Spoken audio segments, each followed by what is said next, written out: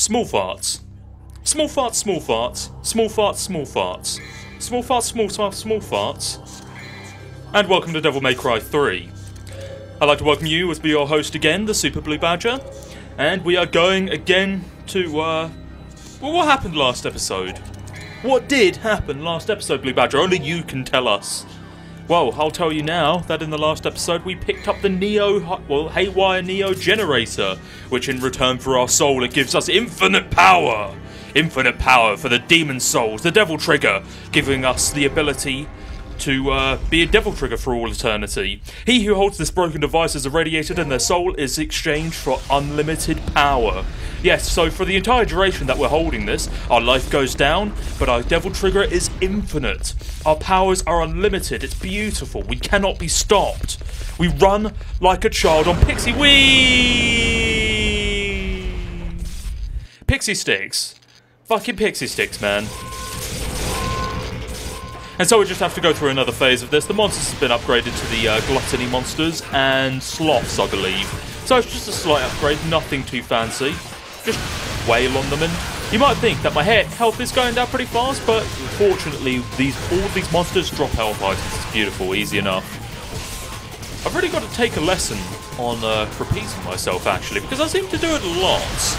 And I hate anyone that repeats things to me. So, yeah, that's actually a good thing to talk about. So, who hates people that repeat things constantly? Fucking constantly. So, I remember back in the days when I was living in my old house, that this person knocked on the door after this woman knocked on the door and came to complain about me because somebody had pissed on the toilet seat, and she automatically assumed it was me. Badgers have proper toilet hygiene, thank you. But what she did was she came to talk to me about it, left a note pinned to my door, and also left a second note reaffirming the fact when I got back from work. Who fucking hates this? I really fucking hate this a lot.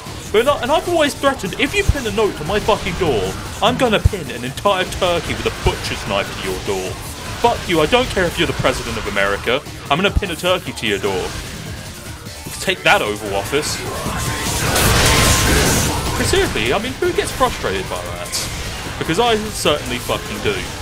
Maybe I should just go back to living in a hole like other badgers. We don't have doors. But then they probably just pin it to the roof instead. Fucking assholes. Trying to clutter my roof. Regardless of this, we are continuing on, and we seem to be doing alright. There's a fly in my fucking room. Get out of the way, fly. There we go. And so we've arrived. And no, I haven't forgot about the combat educator, the word that does not get me off. We will be continuing on. Thankfully, this one is actually not that bad because I've got some practice with Agni and Rudra. And we don't have to worry about our health too much because there's a health item nearby that we can use just to, top ourselves up before we move on. So easy enough, as long as we don't spend too long on this, you won't really face any much danger. I'm not sure if you get any, what's the phrase I'm looking for? I'm not sure if you get any additional stylish points for being in Devil Trigger, but, well, hey, that might have been an advantage, I'm not sure.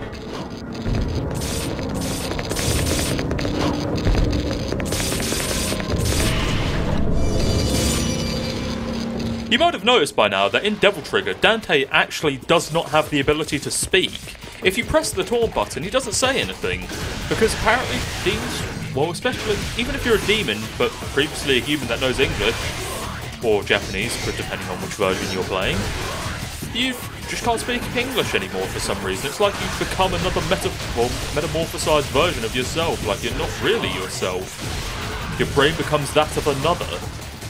Quite an interesting thing if you think about it. Well, not entirely interesting, but it's something worth food for thought.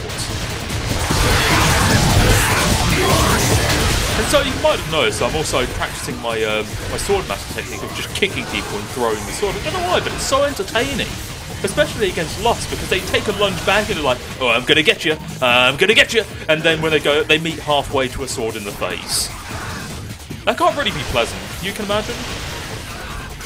I mean, you're basically rushing a 100-meter dash. You're about to get the Olympic gold, and suddenly a sword goes halfway down your esophagus. Ow! Ow! That really would fucking hurt. And I just feel the impact of that just so much better when I'm imagining an Olympian that's on fire getting a sword in the face. I love that move. He's like, oh, no, you missed me. Oh, no, you didn't.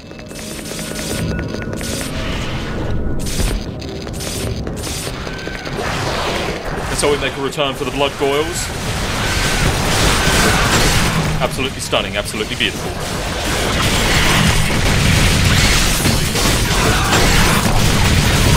Well, I wouldn't say they're beautiful. They're actually one of my most hated monsters, I'd say. This whole petrification thing is bullshit.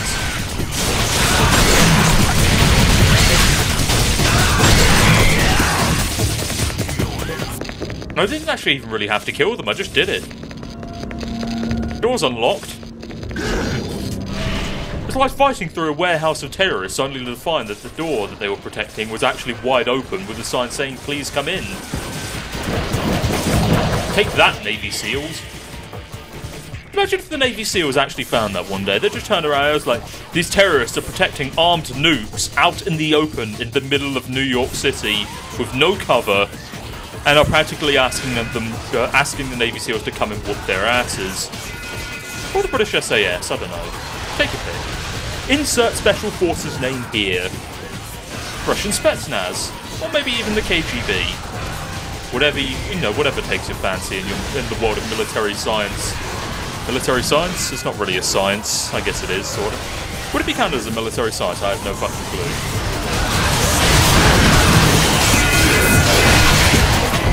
How bizarre.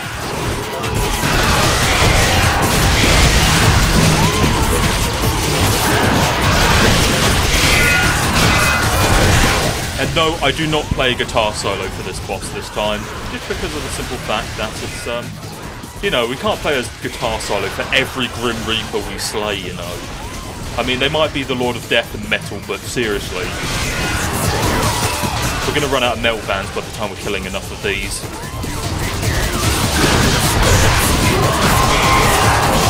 And down it goes, easy enough. Bam!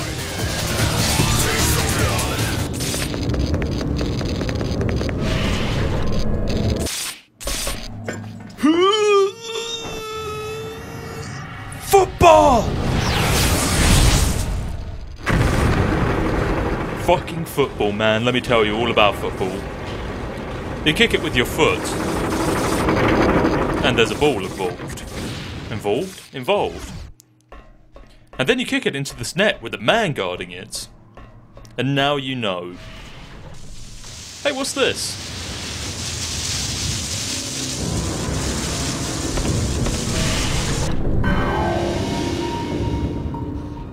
Welcome to hell!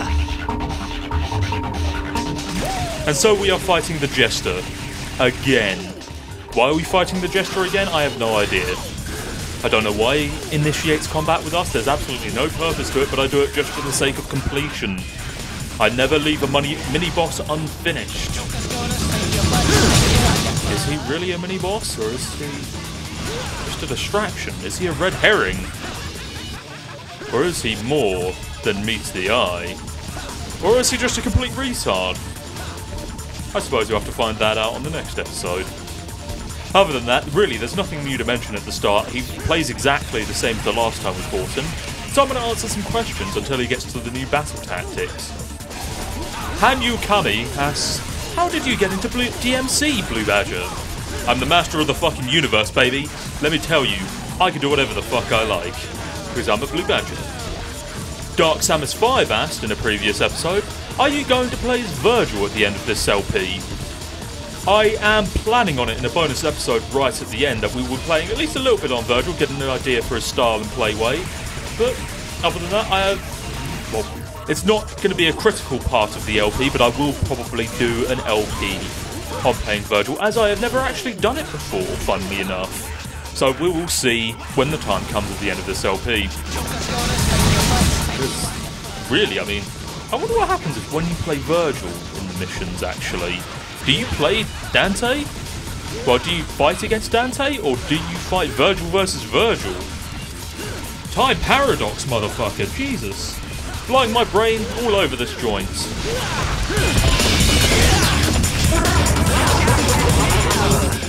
And so we have the moon from Zelda, not Twilight Princess, Zelda Majora's Mask. And he likes to spit explosives at us. I really fucking hate this portion of the fight because you've got attacks on the low road, attacks on the fucking high road. There's just no escape from it. You can't do anything about it. Absolutely frustrating, but instead, it's pretty much the same thing, actually. Just shoot at him until he's exhausted on top of the ball, go double trigger and just spam aerial rave. As you can see, his health's dropping like a motherfucker, easy enough. Ow, ow, ow. Well, Moon crushed the world. Fucking failed Zelda. Really, I don't have anything to say about this boss battle other than it's fucking annoying. I love Jester as a character, but his boss battle is taking the piss. Fucking hate it. Ow.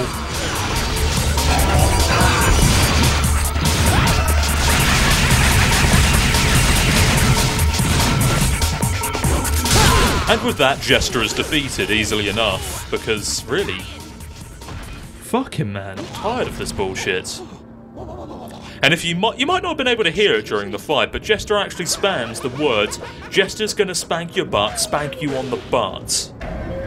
If you're into the clown fetish, that's perfectly fine. But Badger's mortal enemies are clowns that are about to spank you on the butt. Ugh.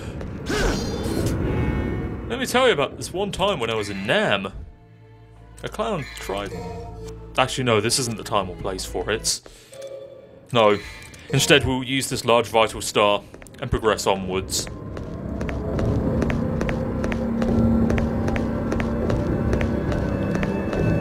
Further and further we go, boldly into the depths of hell. To find what? More Gothic architecture? Big fucking whoop.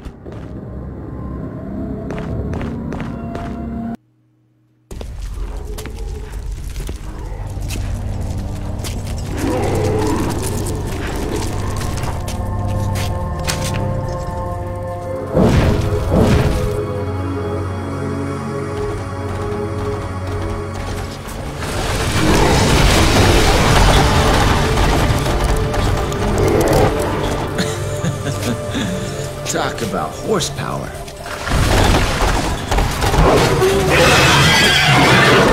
A chicken race with a horse, huh? Fair enough.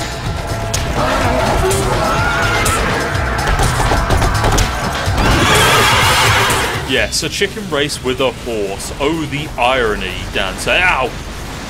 Okay, let's not do that again. Easily enough, it's pretty much the same thing. It's not exactly a hard initial battle. You just basically jump over him, throw your sword at him, shoot him a few times. So let me tell you, have I ever mentioned how much I really don't like horses?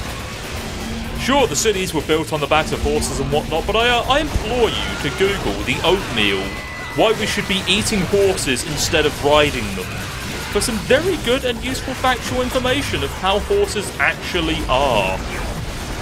They are giant sacks of shit that do nothing but poop and eat hay all day. You will see why once you read this article.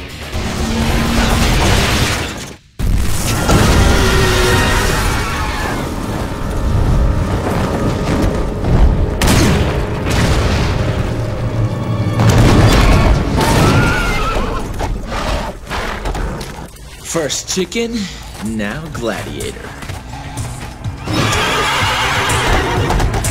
This just keeps getting better and better. Too bad there's nobody here to enjoy the show!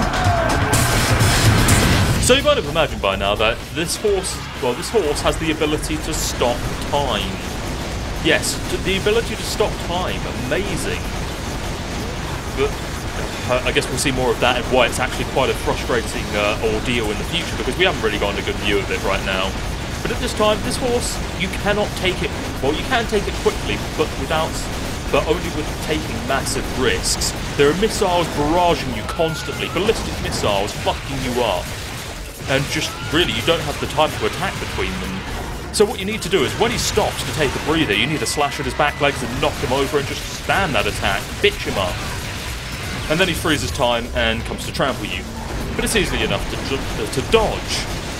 Biting my tongue here is not a very effective means of commentary. Let this be a lesson to us. The horse's name is, I believe, pronounced Geryon or Geryon. It is spelled Geryon, and I'm really bad at pronouncing all these demonic names and all their blue flame bullshittiness. I have no interest in learning the grammatical correctness or grammatical correctness of the demon world, because I'm pretty sure they've underfunded their education fund, or they've I completely managed to fart that joke out, didn't I? Small farts all around, baby, because I am retarded tonight. Your ballistic missiles are no match for my puny 45 rounds. And whether or not you can actually knock the missiles out of the air, you actually probably can, but it's just not worth it. I could probably, you know, I'm sure you're thinking, why didn't he go Royal Guard for this match? Well, the thing is that I don't really want to be able to block an entire fucking horse. There's something a little wrong with that, with the idea of being able to block a 200-pound beast of steel and flesh. That's including the carriage. Probably 300-pound, no less. No idea how much it would weigh. But seriously, have you ever tried blocking a horse that's charging towards you? You just don't do it. Nor do you try to hand block ballistic missiles, which I'm pretty sure I could probably do it. I just don't want to. So you might have imagined those red orcs on the ground are actually very unfriendly. They actually freeze time for Geryon, or Greyon, or Greymon. Fuck Digimon. But it's not entirely a hard battle. As long as you take your time liberally and just try not to rush the battle, you'll be fine, really. Just dodge, fight, dodge, fight, dodge, fight. There's nothing special to him. He gives you your chance to attack back, to fight back, and just use it wisely. And sometimes, like, the Quicksilver, yes, I'm going to call it Quicksilver balls. The balls of Quicksilver are basically not enough to stop us from dodging the fucking missiles. I mean, how slow do you have to be to dodge a missile?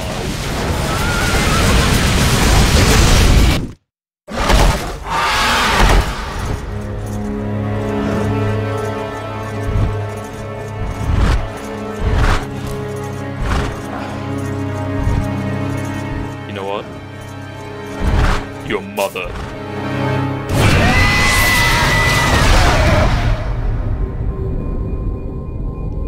And so Dante gains the power of anthropomorphic animals. Yes, Dante is now a furry. He has gained the power to be a horse. Well, better go write some fanfics now.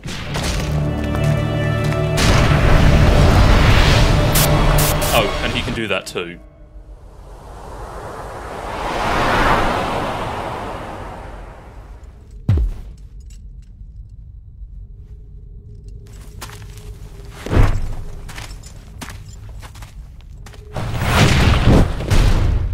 Yes, we have gained a new style, a special power that Geryon used to control time. This style gives you more freedom in battle to try out different tactics and combos.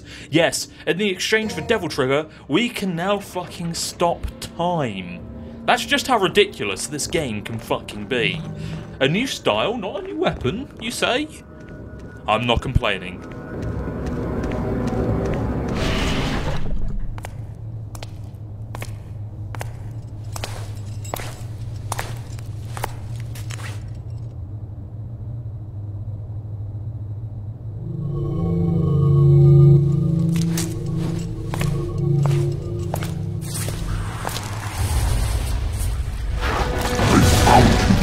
Sparta! I told you that I remembered your rancid scent. No matter where you run to, you can never hide from me.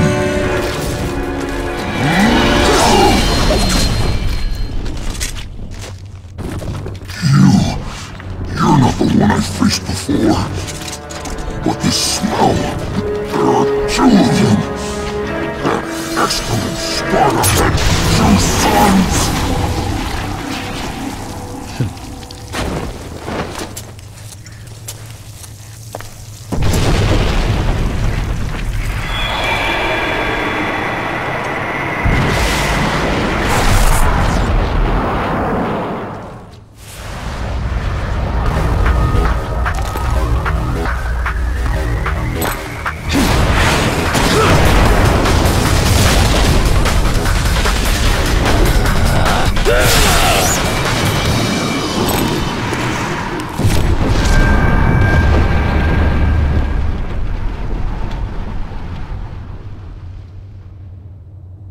That asshole stole our weapon.